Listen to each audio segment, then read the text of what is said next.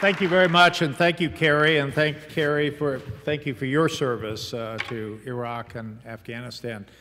It is a real pleasure to be here in Little Rock for the first time. I've heard a lot about it, what with having served in the Clinton administration, and it just seemed they should have moved the capital from Washington to Little Rock. I think, so it's a pleasure to finally get here. Pleasure to have this wonderful tour of the Clinton Library.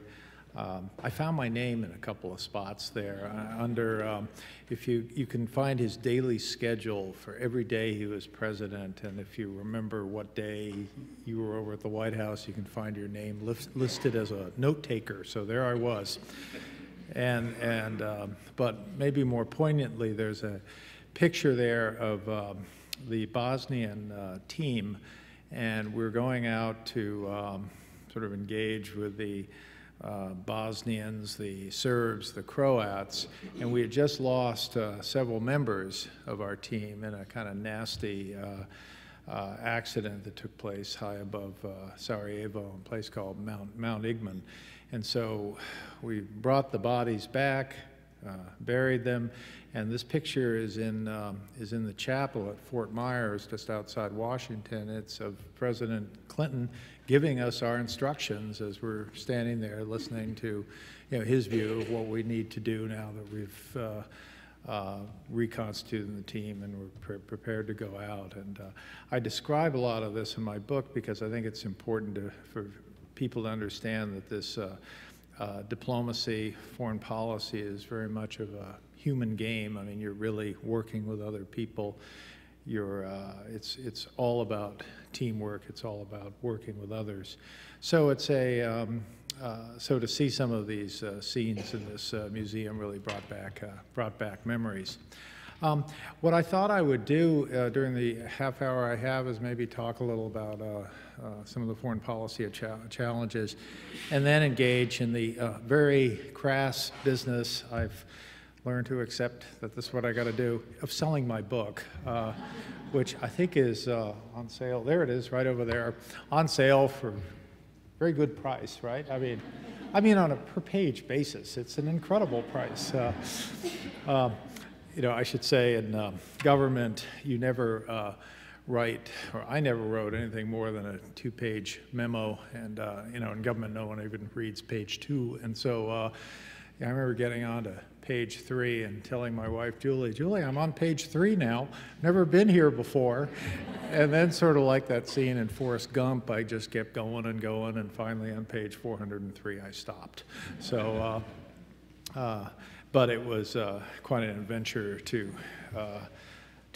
recreate in my mind these events, and then really to see that even today, we're on this year is the 20th anniversary of the Dayton Peace Accords, where a lot of these issues are still out there. Some are better than they were. Some are frankly worse than they were. I would put Iraq in that category. But I think all need to be continue to be worked on by this president and by the next president as well. A few years ago, or actually in the 1950s, there was a Polish party first secretary named Władysław Gomułka. Władysław Gomułka is a name probably lost to history. And Władysław Gomułka, the leader of Poland at the time, was known for very long speeches and not particularly successful metaphors. And one day he stood in front of a large crowd in the southern Polish city of Kraków and said, "Comrades, just a few years ago, our nation stood on the very edge of a deep abyss. And I'm here to tell you today, comrades, we've taken an important step forward." And so I think it's really important that as you look at some of these problems that really took you to the edge a few years ago, don't take that important step forward. Take a step back and kind of figure out what we need to do and what the challenges are. Certainly, I think the Obama administration has its hands full today. There is the challenge of dealing with the fact that Iraq, I mean, if you spend 5 minutes in Iraq, you will be convinced that taking Saddam Hussein off the board was a very good day. I mean, to see what he did to that country, to see what he did to those people, you will think, glad we did that. But at the same time, you'll see the complexity of that country and the fact that we went into it really not understanding it. We did not, for example, understand the centrality of the fault line, if you will, between the Shia world and the Sunni world. We saw the fault line of dictatorship and democracy, but we didn't see the real fault line that we were going to then excite and create these great difficulties that country is having.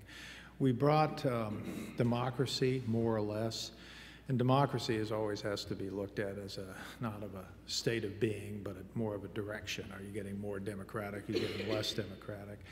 So we kind of pointed the country in a more democratic direction, and yet when you look at how elections have gone in Iraq, you can see that the organizing political identity in that country is not whether you believe in freedom or whether you believe in dictatorship. The organizing political identity in that country is whether you're a Shia or Sunni.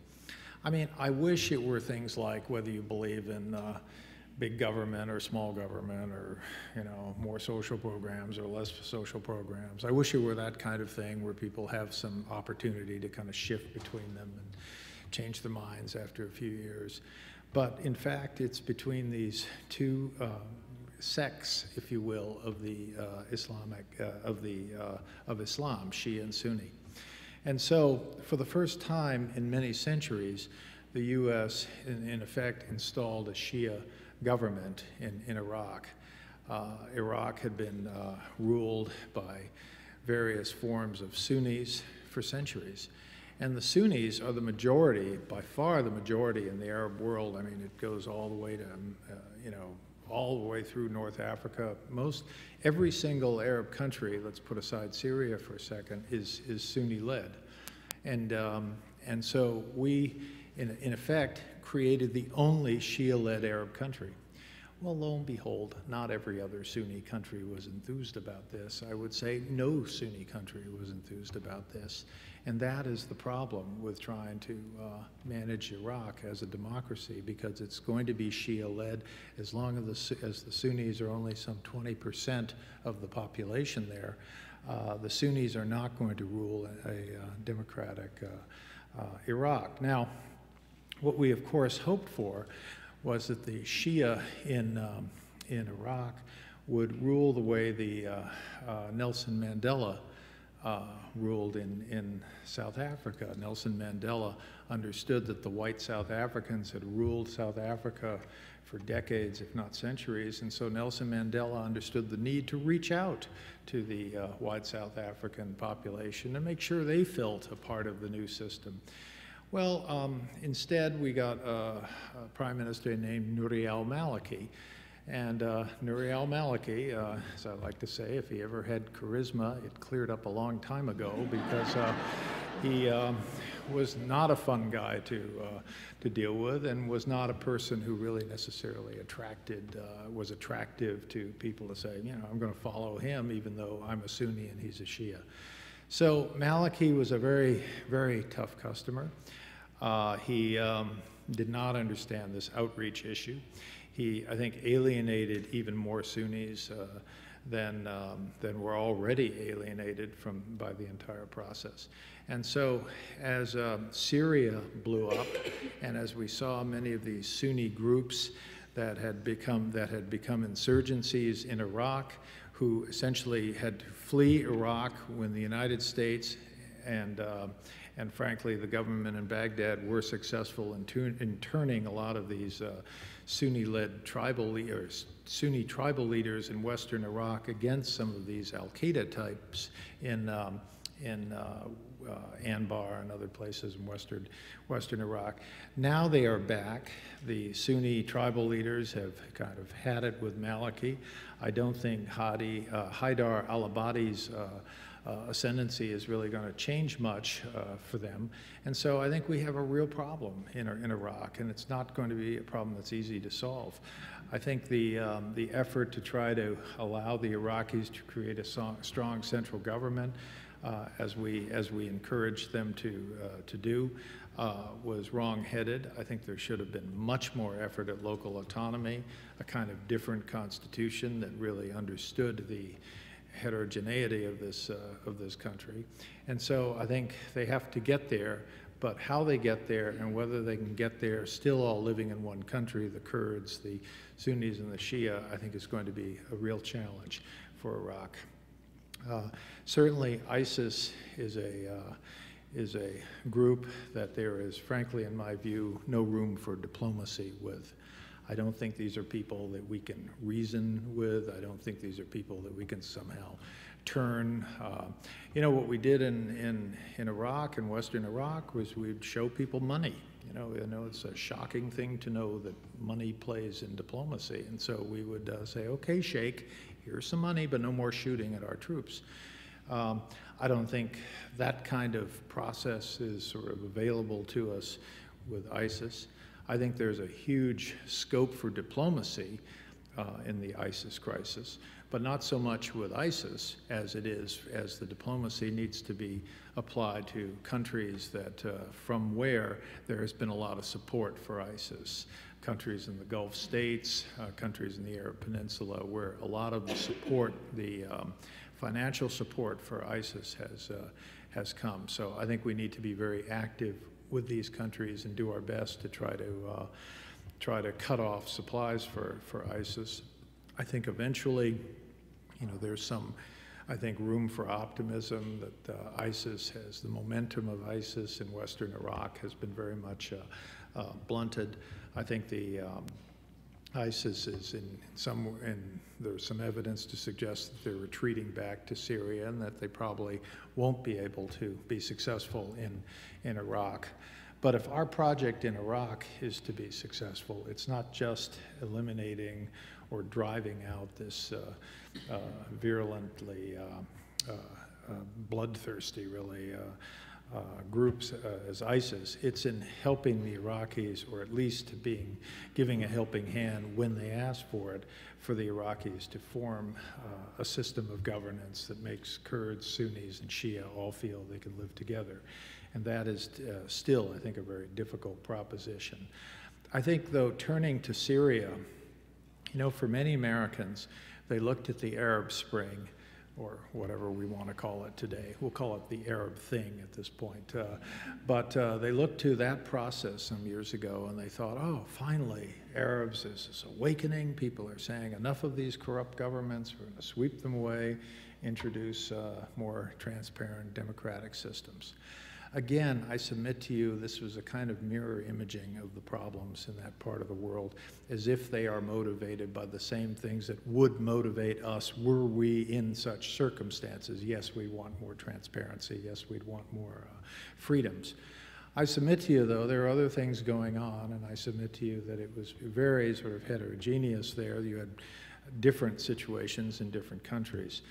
I think within Syria, you have a situation that is curiously similar to Iraq, except that whereas in Iraq the Sunnis are 20%, Sunni Arabs are 20% minority, in Syria the Sunni Arabs are a 60% majority.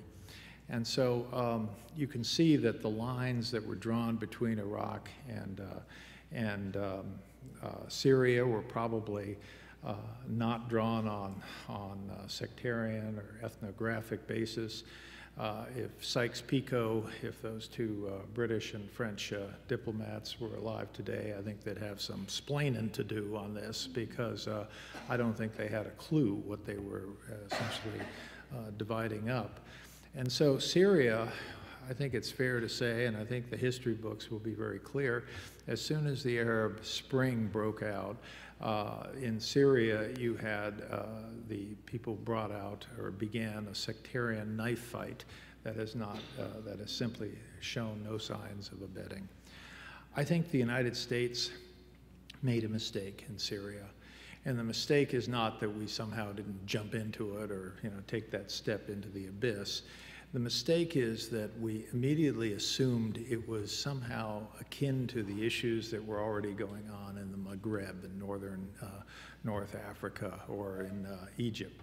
So whereas the Obama administration was accused of being too slow in getting rid of Mubarak, and by the way, when someone has kind of helped you out for 30 years, I don't think one should be the first to push him under the bus.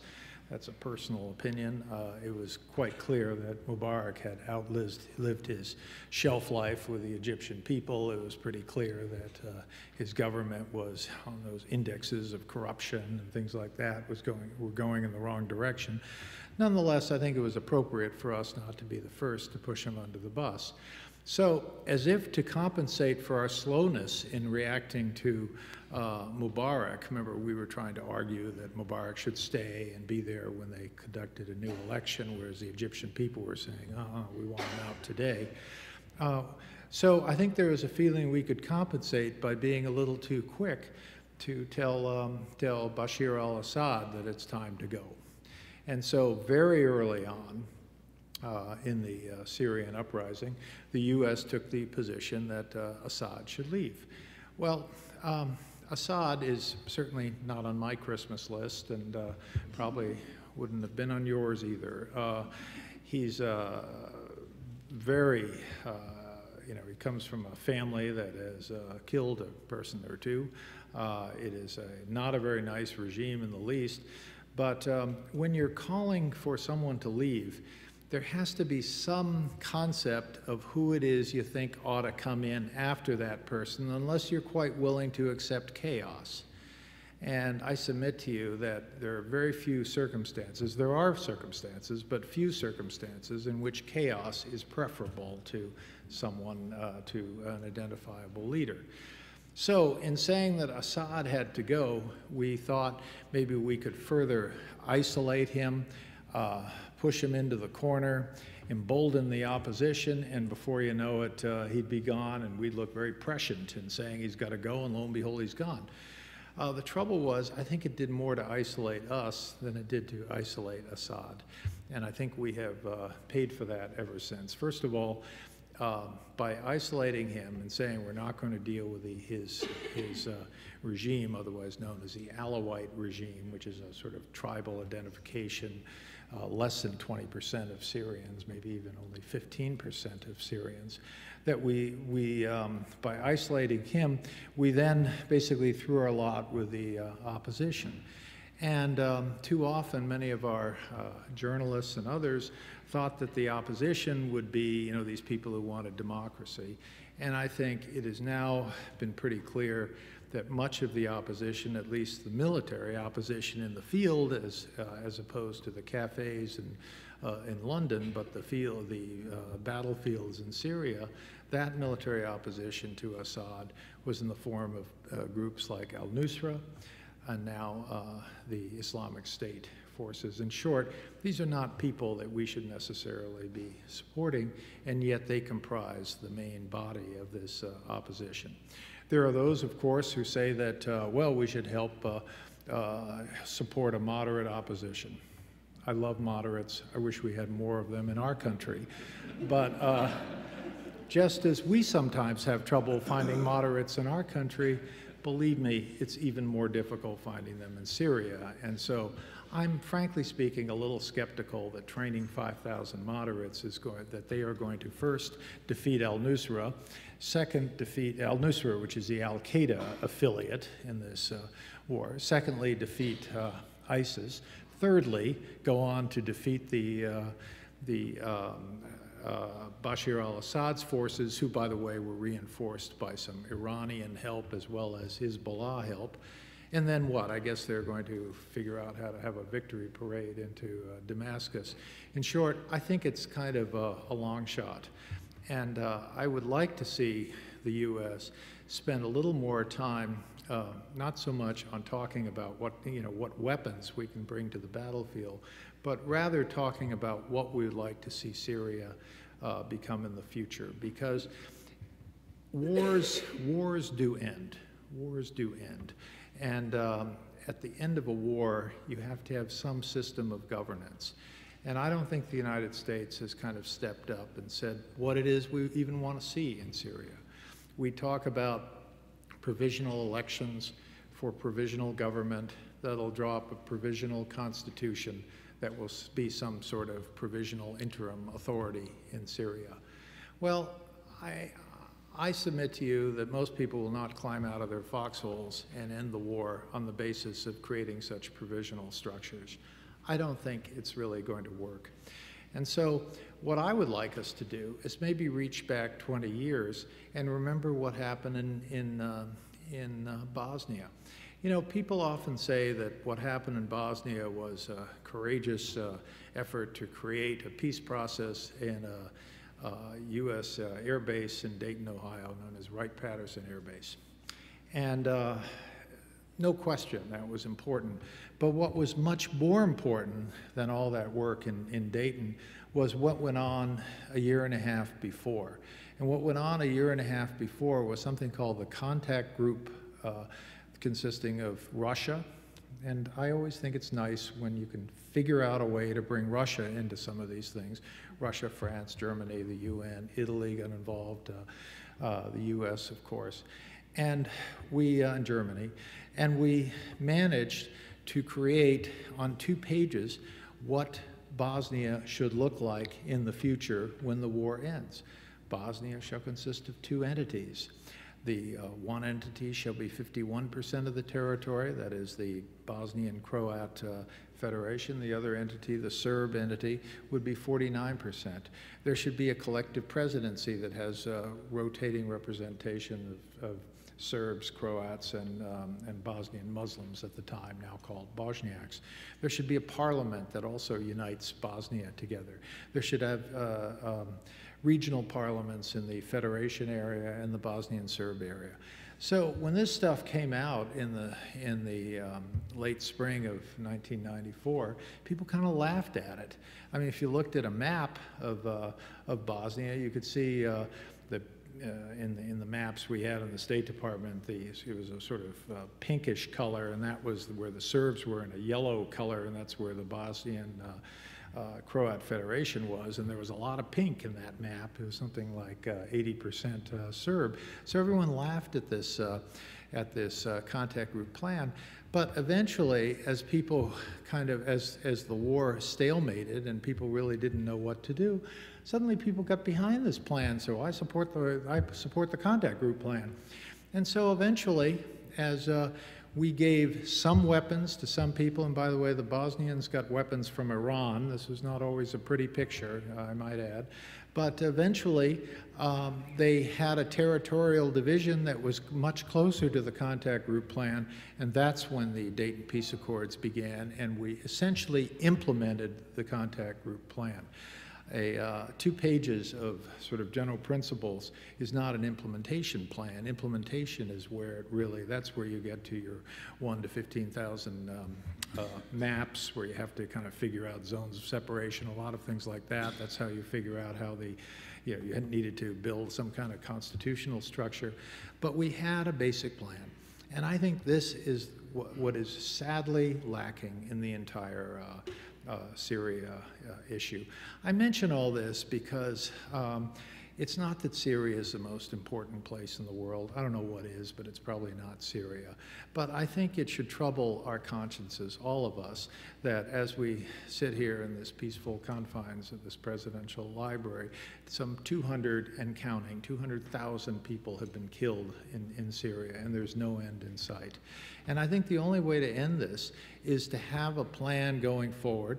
If you have rejectionists who absolutely refuse the plan, that's when military force can be applied, that is to people who reject a political deal. But when there's no political deal, how can you blame anybody for rejecting what? What are they rejecting? There's no deal out on the table. So I think we need more of this kind of American leadership in diplomacy. I mean, to be sure, what our troops did in Bosnia, when they went in, they implemented a political arrangement. There's a reason why we never had a single casualty among our U.S. troops, or a hostile casualty in Bosnia, it's because everyone accepted the plan, and so we went in to enforce the plan, and it went very well. I think we need that in Syria, and we need it soon. I think part of what happened here was our president announced something called the pivot. I think it's very important to spend more time on East Asia. I was the assistant secretary for East Asia. You did have the sense that, why are we so wrapped up in places in the Middle East and not doing enough about, relationships in places like Indonesia. Indonesia has some 240 million people. Why aren't we more engaged in a place like that?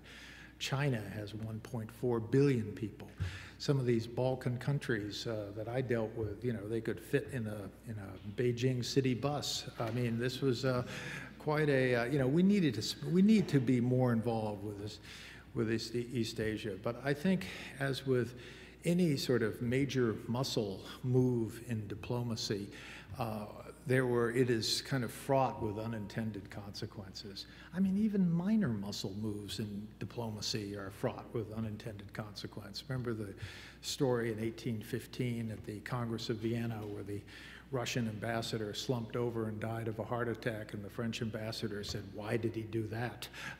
So people always will question your motivations, and so when you consider, this motivation of moving from to the Pacific as the pivot envisioned, it was fraught with unintended consequences. The first being that we didn't care anymore about the Middle East, and I think we're paying that price. The second being that we didn't really care that much about the Atlantic relationship. And, with due respect to Europeans in the room, they're upset when we care, but they're really upset when they think we don't care. And so I think that created a lot of misconception. And finally, as we go to Asia, it became a kind of exercise, not so much in engaging ourselves in this fascinating and positive part in the world, but it became an exercise in appearing that we want to somehow constrain China. And I submit to you that China is about as big and complex place as you'll ever see in the world. And it behooves us to figure out a way to deal with China and not just to look at China from the point of view of the confrontation that many people believe surely will come. There's a lot of talk about how China, this is a case of the rising power, China, the established power of the United States, and the inevitability of conflict between a rising power and established power. And people who could not spell Thucydides have brought out Thucydides' History of the Peloponnesian Wars as proof that somehow this is some kind of inevitability. I submit to you there are a few differences between contemporary China and ancient Athens, or contemporary United States and ancient Sparta, that you might want to consider before assuming that this is a grim replay of the 30 years Peloponnesian Wars. In short, we need to develop patterns of cooperation with China. We need to find ways to work with China. I think I would suggest that the first place we ought to work with China is, first of all, we need to establish priorities, what's important to us. I think priorities, whenever someone can explain priorities, it's something you can work with. And when someone says everything is a priority, you can assume that nothing's a priority. So I would start with a priority of doing something about North Korea's nuclear aspirations. Certainly, to some extent, this is a triumph of hope over experience, because so far the Chinese have not done a lot. But I would suggest to you that China is changing in its views toward North Korea. There is an understanding in China that the relationship with North Korea is from its past, and the relationship with the U.S. and the rest of the world is in its future. And while China has a lot of nasty maritime disputes with its neighbors, by the way, maritime disputes, the blame for which I think one can rest with the Chinese. I think the Chinese have been very clumsy in how they've handled some of these relationships. Nonetheless, I mean, that is not what makes China's relations with the rest of us so problematic. After all, everybody, except for, the Czech Republic or someone has maritime problems. I think what makes China's foreign policy so difficult for so many people is the implicit support for North Korea, which has certainly has one of the worst, if not the worst, human rights records in the world. Now we know they also seem to launch cyber attacks. By the way, I saw the movie. It wasn't my favorite movie in the world, but not so much as a solidarity with Sony Corporation, as a solidarity in my view that the North Koreans could do no right. I watched it anyway, and it was not bad. So North Korea is engaged in all kinds of things, and I think it's time to really work with the Chinese, because this accident of the 20th century, which is just a scar on the Korean Peninsula, and frankly, a division of people who had no, the Koreans were not responsible for their division. This is not Germany. People always say, well, this is just like Germany. No, it isn't. Korea did not start World War II. And so I think it behooves us to work with China and to set the priority of finding patterns of cooperation such that the Chinese can understand that they should be very happy if there's a united Korean Peninsula with the Republic of Korea as its neighbor. So I think there are a lot of issues like that that will keep diplomats very busy for years to come. What I wanted to do in my book, though, was to kind of show how, from the point of view of a foreign service officer, sort of out there in the in these embassies, and how you really have to kind of do things, and at times do things without guidance. One of my mentors, actually one of my mentors and my tormentors, Richard Holbrooke, would say to me, the only thing worse than not having guidance is to have guidance. And he was quite right, because sometimes you get this stuff from Washington, and go, what am I supposed to do with this? You know, I can crumple it up and throw it at them, but that's about it. So I think it's, I wanted people to see what it's sort of like out there, working in the U.S., working for the U.S., trying to get some stuff done, trying to do things in a, where things, you know, you can't wait for help. I have one section called Calling an Audible, where I had to decide whether or not to meet the North Koreans and not wait for any guidance from anyone. I tried to, I feel there are too many of these sort of Washington books where there's this kind of score settling going on. And so I really said, I'm not going to do that. I did make an exception for our former vice president, because in his book, which you can check out of your local library, but please don't buy it, he has a chapter devoted to what terrible people Condoleezza Rice and I are. I mean, and he sort of goes on, and I'm thinking, when I read it, and then I reshelved it on the bottom shelf with the spine in,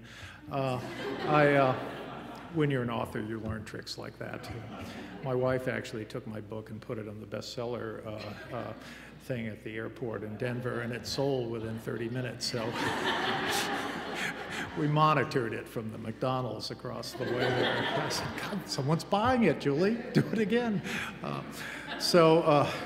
Where was I? Anyway, I think, so my feeling is, if Cheney had such a problem with us negotiating with the North Koreans, he could have, walked a few feet and gone into the president's office and said, Mr. President, I got a real problem with what Secretary Rice and, what's his name are doing on North Korea. And, it would have been the end of it. But to wait 4 years to do a memoir, I thought was in rather bad taste, so I just thought I'd follow suit.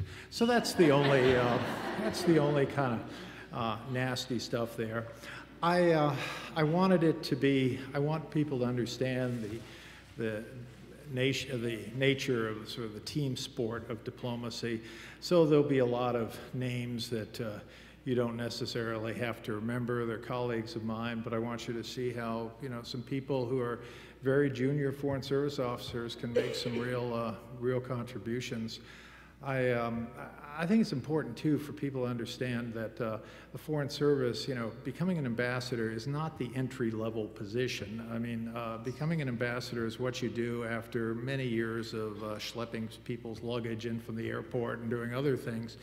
And so I want people to understand that even in those junior positions, you can be called upon to do important things and to really think on your feet and make a contribution. And so I pick up the story very early on, actually, when my dad was in the Foreign Service, and I pick up the story when I was some 7 years old and finding our house had been trashed in Belgrade, Yugoslavia. I came back from school, all the windows were broken, and I didn't know what had happened. There were all this nasty graffiti all over the road, and I came up to the house, and my mother simply opened the door and said, "Chris, you won't be playing outdoors today," and then explained to me that it was when a Congolese leader named Lumumba was killed, and these leftist students in Yugoslavia went and trashed the first American's house that they knew, and so ours was that house.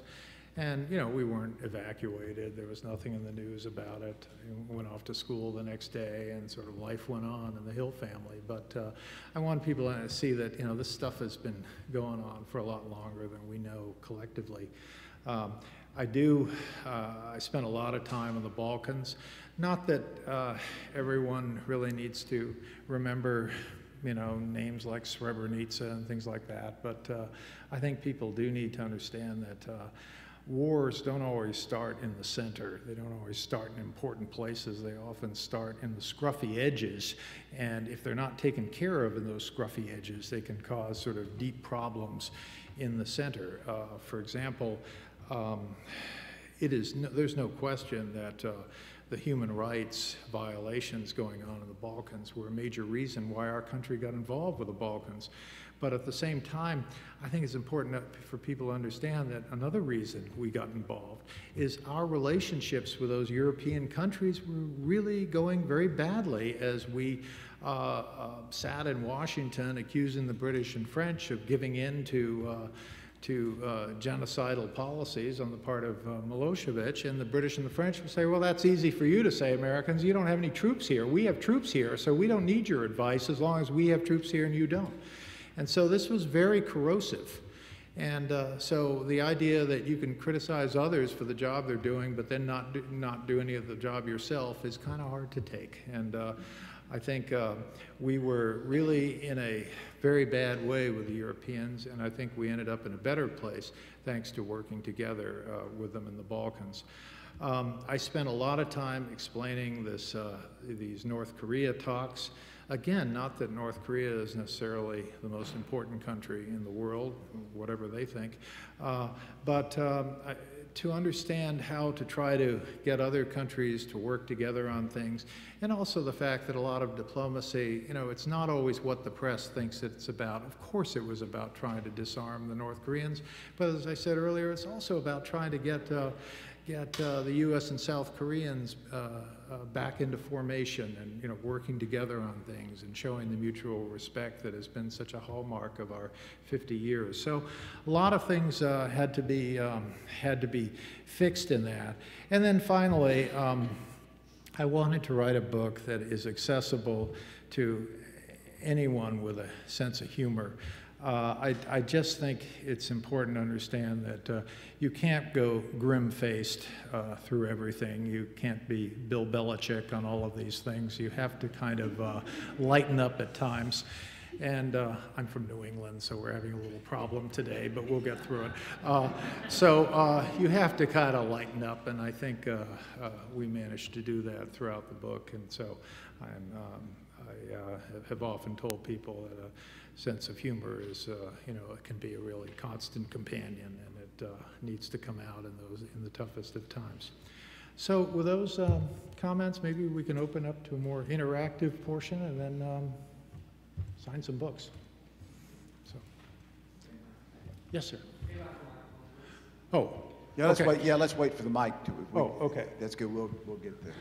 Skip, should I call on? I'll call them. Did someone raise their hand over here? Yes, sir. Let's go right here first. You can call them. I just got to make sure they got a mic. Okay. I was just hoping you'd give us your thoughts on Yemen. It's been central to the administration's strategy to combat Islamic terrorism, and then there were some big events that happened there yesterday, and Yep. and I think it furthers the divide between Sunnis and Shia. Yeah, it's another divide of Sunnis and Shia, and of course within the Sunni community it has substantial al-Qaeda forces, which we have been fortunate enough to work with the last two Sunni-led Yemeni governments against al-Qaeda. But now that government, as we've seen in the last 2 days, has been literally under siege. I think the president's residential palace was actually taken, and I think he's been hiding out in the center of town, and I doubt for long. So what's going to be interesting is whether the Saudis just stand by and watch this. The Saudis, you know, one of the reasons they're so concerned about Shia-led Iraq is they worry about Shia population in their own East Province. And if the Shia, because of Iraq, gain a kind of political expression to their identity as Shia, you know, they're Shia, Shia are like 80% of Bahrain. They're about, I don't know, 40% in Kuwait. They're big, and I think they're in the sort of 40 or 30% in Yemen, if I'm not mistaken. But clearly they are on a path that might have them taking power, and are the Saudis going to be indifferent to that? So I think this is going to be a real setback for our al-Qaeda, anti-al-Qaeda efforts, because I think we're going to see this Shia-Sunni divide, which is something we haven't really been able to address in Yemen. And we're going to see that fester, and I think we're going to have a lot of talks with the Saudis about how that proceeds. I mean, to understand Yemen is to understand a country whose tribes sat in those mountains for centuries, and as people went to the holy places, they'd prey upon those pilgrims and rob them. I mean, I don't mean to suggest that Yemeni national identity has to do with thievery of pilgrims, but there's an element of that. You know, it's not such a great historical endowment. As you know, they split up into North and South, which was also tribal and sectarian.